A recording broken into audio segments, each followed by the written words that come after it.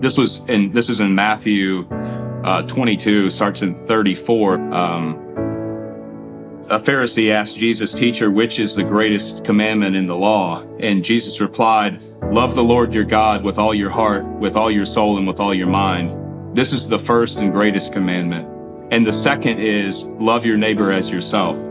And like, as simple as that is, if we could just find a way to make those two commandments, even outside of religious boundaries, if we could learn to make that our priority and then base our differences below that, like God is here, our love for each other here, and then below that is try to find a way to integrate our differences in a way that everyone can live a better life.